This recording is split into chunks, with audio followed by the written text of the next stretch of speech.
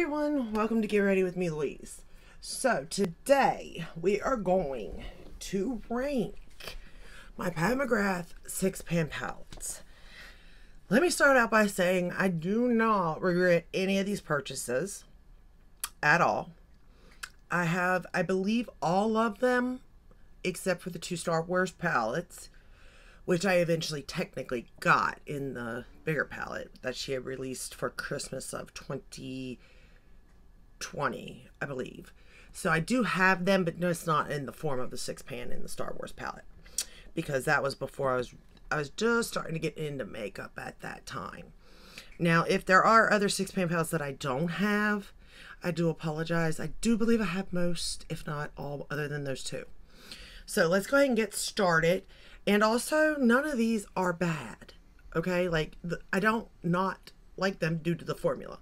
It's just preference, that's it. In any day of the week, my preferences could change. So, with that said, my makeup is really starting to fall apart. The first palette at, how many do I have? 1, 2, 3, 4, 5, 6, 7, 8, 9, 10, 11. So, 11...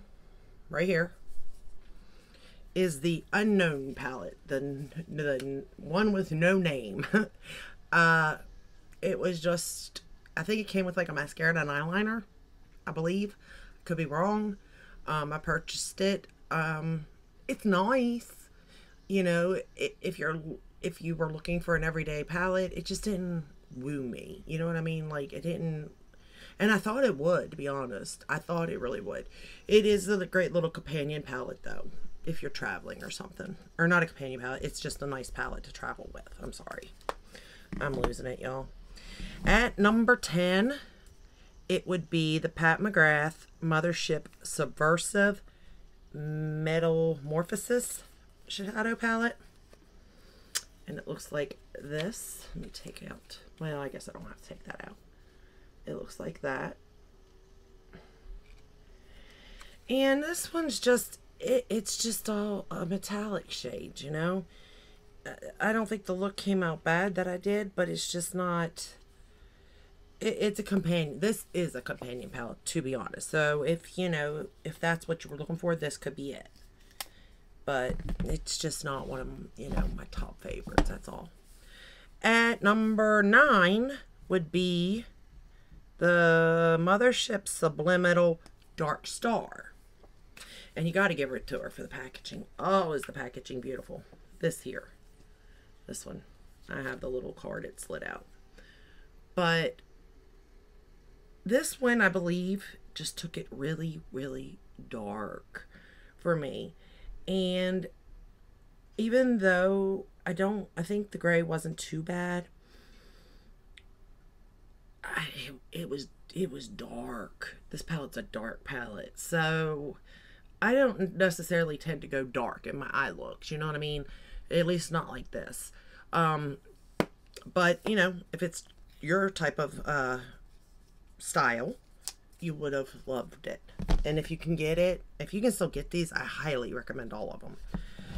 All right, next is the Mothership Sublime Bronze Temptation.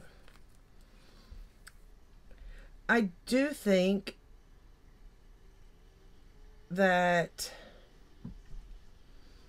let me take out the, oh, it's going to mess with me, isn't it? You know, I do think this is a pretty palette. However, when you look at it here in just a second, after I get to stamp paper out of it. Okay.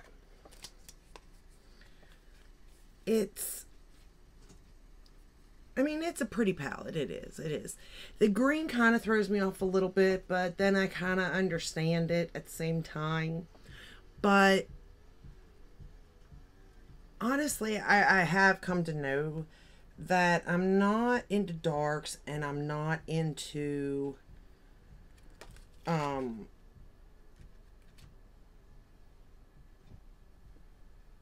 honestly, I'm not into bronzes. I don't think they look good on me is the thing. I really don't. It could just be my opinion on that. I mean, I could look fine in them, but, and we are our worst critics. I just don't feel like I look good in bronzes, you know? I don't know. So that was what? 11, 10, 9. That was 8. So we're at 7. All right. This one here would be Mothership Lovey and Rose, which looks like this.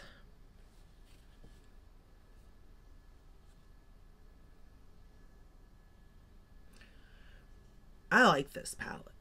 Let me start by that, okay? I like it as far as if I want a colorful palette. Like, I do like this palette for that. I really do. It gives me what I need to create a very bright, colorful look. If I'm going more like a pinky purple kind of look, you know what I mean? But again, all of these palettes are really kind of made to be companion palettes. It just is what it is.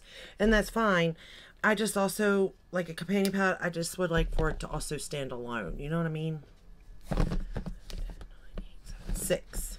I keep having to count down. So 6 is the Mothership Sublime, or I'm sorry, the Mothership Subliminal Platinum Bronze. Now, I do like this. And really, out of all of these kind of palettes here with this kind of decoration, this is my favorite one, okay? And really, at any given time, it's a cool tone palette and a cool neutral tone palette. I would almost have this as my number 1, but y'all know I love my pinks. I mean, it just is what it is, you know? But I do generally love this palette, period. All right, now we're what, at our top 5? 1, 2, 3, 4, 5. Yep. So top 5 would be the new palette, the mini eyeshadow palette in Midnight Voyage. I mean, it's adorable. It's cute. I'll give that to anybody, okay? And these are the shades. And I can create a complete look. Absolutely. 100%. And I love it for that.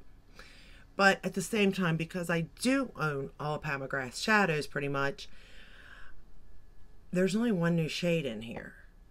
Now, that's not necessarily a bad thing, because A, the people that haven't got to try it get to try it at a very decent price. B, I can travel with this and not feel like, oh, if it breaks, I'm going to, you know, lose my mind. Where if my Mothership broke, I'm going to lose my mind. I know this. So I do give it some credit for that. And I did like the look I came up with. And I think you could come up with a couple different looks out of this. But overall, it's just not like my favorite, you know. But it is in my top 5. And you can still get this because it just released. So with that said, it's a thought. But it is a very, very beautiful palette. At number 4, Bridgerton palette, Diamond of First Water. So this is the very first one. And I did go back and forth with this, where to put this. Whether this one, I like this one better or the second one better. Ultimately, I chose to go with the second one, right? Belle of the Ball, yeah. Because this is First Frost. So I decided to put this one here at number 4 because I feel like I'm only going to get one tone in this palette. You know what I mean? And honestly, the special shade in this, I do like it, but I like the one in the other one better. So, at number 4, or 3, I mean, it would be the first Bridgerton one. And let me show you this shade, okay? That I'm talking about, that I just love. This one right here. I love this shade. I would buy this shade by itself. I would buy this for this shade. It's called Forever Charmed. Am I right? Is that right? Let me see. No. Diamond's Desire. Yeah, that's Diamond's Desire. Okay. So, I mean, this shade is just, I mean, oh God, it's so beautiful. I just love this shade. That's all I need to say. Like, that shade sold me on this palette. I don't know what else to say, you know? And the next palette would be number 2. Oh, Lord. How am I supposed to say that? All right, Mothership. Oh, Rose Decadence. I was sitting here trying to read this. It was like, palette de hombres appropriate. I was like, what? No way. Okay, on the back. Rose Decadence. Decadence. Oh, Lord, I can't talk. I'm done for today. This one. Again, this and my number one could go interchangeably, to be honest. The only reason number one is because I feel like it has a better inner corner. But I love this palette. I love it. Absolutely love it. And I do believe this one you can still get on her website. I do think you can. So if this was something that you liked when I created a look out of it, I highly suggest you checking this out. Because once these are gone, she doesn't restock them. At least I haven't seen any of these restocked on her website. At number 1, Golden Opulence. I don't know what to say. I think, and you would think the pinkier one would get me, but it did not. It's this one. I don't know why. I think because it's neutral. It gives me everything I want. I can do a very simple look, or I can do, you know, a very bam in your face look. You know what I mean? And like I said, it's got that lighter inner corner shade. So it gives me what I need. It just gives it all to me. Now, don't get me wrong. All these palettes are beautiful. Beautiful. But if I had to rank, I believe this is how I would rank them. Now, as far as the two I didn't have, the Star Wars, I would say they would fall in the middle. They're not my favorite, but they're also like not my least favorite either from looking at the shadows. So that is all I got for you today. I hope you enjoyed this video and the ranking. Let me know down below, what's your favorite one? What was your favorite out of the 6 pans? I'm curious to know. But out of the ones I have. Or if it's a Star Wars one, you can pick it too, because I kind of have it in a sense. But do you think I did good ranking them? It's hard to rank these palettes, let me tell you. Like, you think it's easy, but it's not. What is easy is like your favorite out of them. Like your number one, and then the last one. Those are easy. But when you start getting down to the like top 5, ooh, it gets hard. Because you're like, but is it? Or should it be here? Or should it be here? You know?